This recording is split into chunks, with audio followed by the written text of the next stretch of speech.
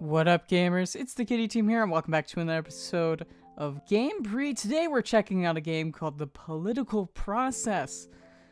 You know, we may be a Minecraft channel, but we do play a lot of political strategy games. It's quite interesting. I can't wait to receive a comment from people promoting their political candidate down in the comment section. That always happens on our 270 videos, so I'm sure in this game where it's a simulation where you get to be your own politician, I'm sure we'll have a lot of that in the comments. But before we get to the video, I just want to tell everyone, think some happy thoughts today, you know? Alright, so let's get into it. So you can really customize everything, and I love the faces in this game. They always look very realistic. They look like real people. All right, let's see. Let's just hit this a couple times, see what we get.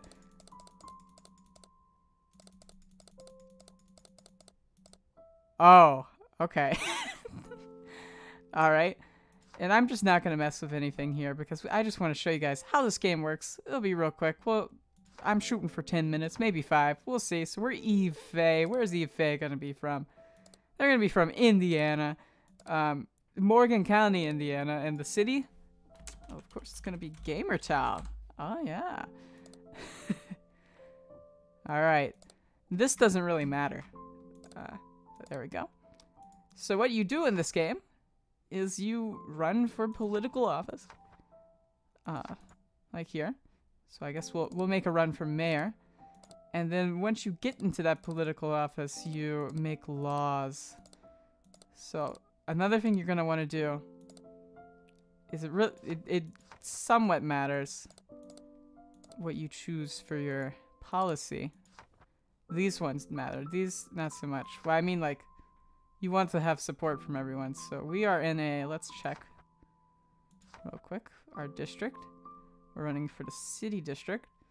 Oh, they're very Republican. So we probably want to make our person be very, very conservative. So let's see, campaign, policies, set presets, and we'll go with conservative and conservative, and that should make our support a bit higher, yes. So next thing we're going to do is we need to make some money because we need to do a poll to see what people actually want, because they're not going to have that much priority for the economy. That might be their top issue, but you want to keep your... You basically want to match your issues to what everyone wants. Okay, let's do a bit of a some fundraising here.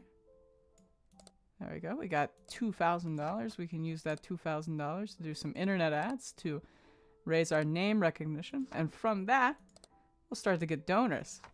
Wow, wow. There we go. So then we can do a poll here. We don't need that much. We just want to see what their priorities are. And then voter intention. Now they're going to be... Oh, we don't have enough money for that. We're just going to do priorities for now. Oh, we don't even have enough money for that. Okay, we'll be able to do it this turn. Alright. Oh, we don't want that much. We don't care about the margin of error for this. Okay, so economy is their top issue, so we will keep that. And then they want taxes.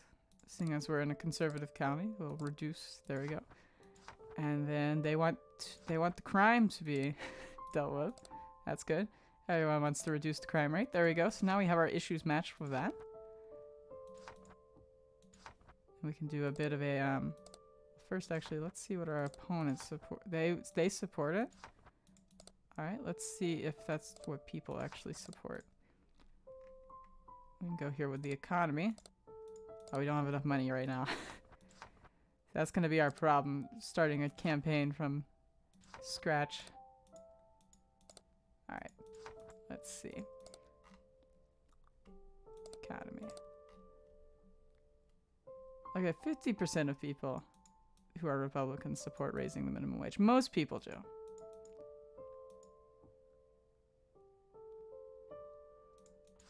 Okay, that's interesting. We could do an attack ad on him for that. Basically, if we want to win against the incumbent, we gotta find an issue that he has that no one really likes. And they mostly like what he likes, so that's going to be a bit difficult for us. Let's see. Oh, he supports free community college. That could be an issue that they don't like. I don't know.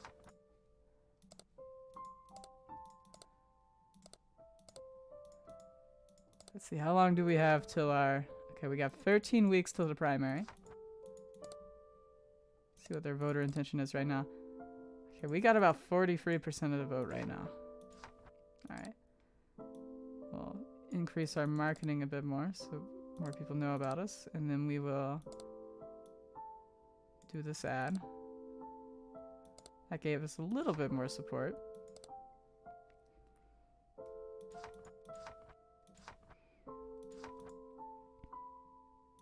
This is another thing we should have done from the start, was have our fundraising be a lot our main focus.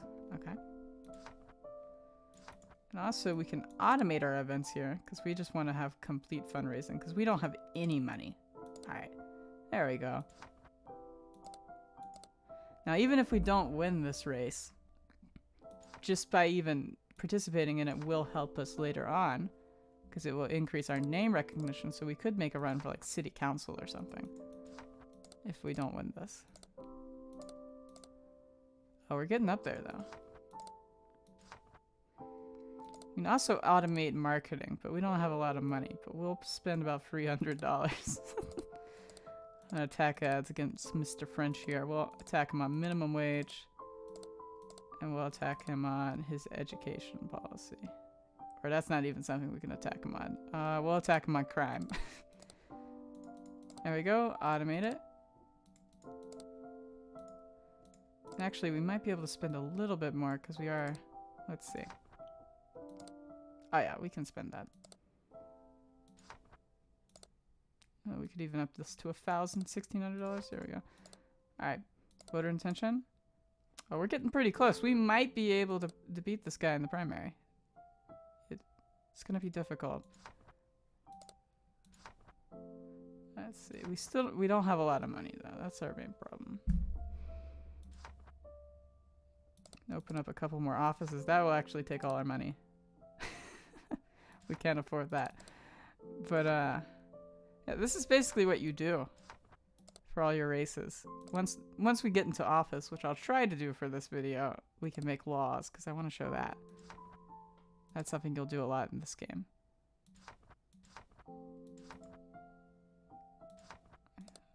We might need to cut that in half so we have a bit more money.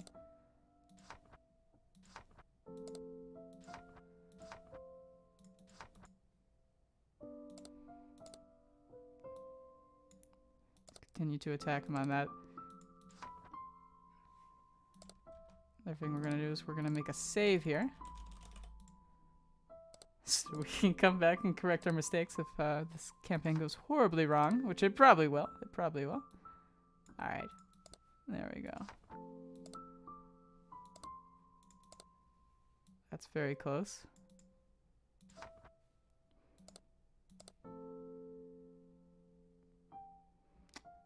Alright, at the end of this turn is the election.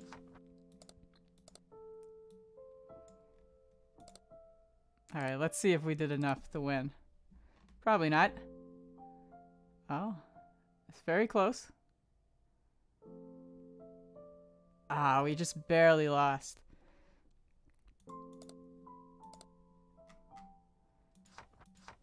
I don't know if we can do that. Okay, we'll try one more time to see if maybe. 'Cause that was so close. Let's see, maybe we could do like a speech. That doesn't give rallies give us more turnout. But I think that's just for the general. I don't think that affects primary elections. And I think oh, these are open, so independents can't. So we might want to try to find an issue. Now there's one issue in this game that everyone likes that I found, and that is Social Security. So let's see. Oh yep, we're in favor of that. So if we just do a quick old add there. There we go. That gave us a little bit more support.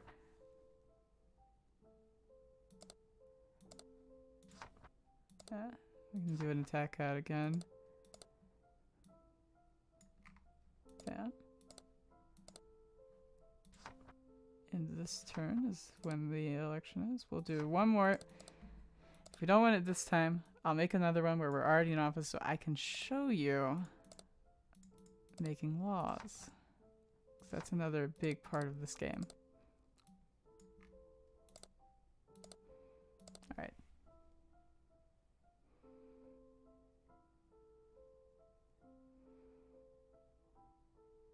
Oh, we were ahead for a second. Now there's another thing. So we're playing on the normal difficulty, which is how you'll mostly play the game. But we want to win just so I can show you the stuff. So we're going to change our difficulty to very easy. And now it doesn't really matter what we'll do. We'll just win. All right.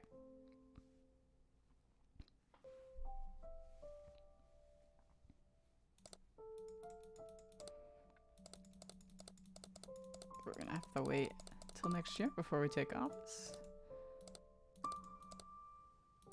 Whatever. Yeah, we're gonna beat this guy because we're on very easy difficulty. He wouldn't have won anyway because of the district we're in.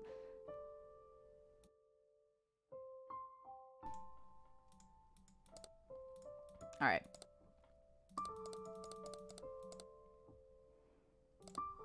So once you're in office, you can also choose all this. These don't really seem to affect things.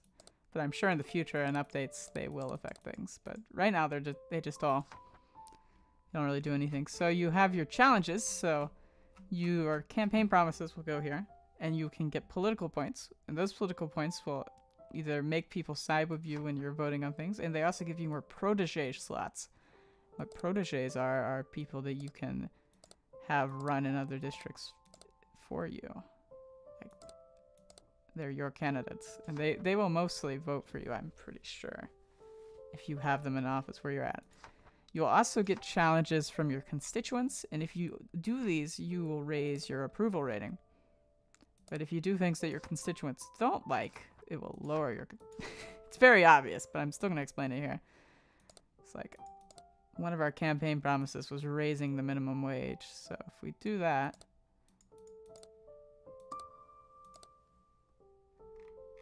Oh, we have a very bad, there we go. Increasing that, there we go. We completed our campaign promises, but I also raised taxes, which they don't like, so that's why my approval rating went down. But that's the game. It's kind of fun.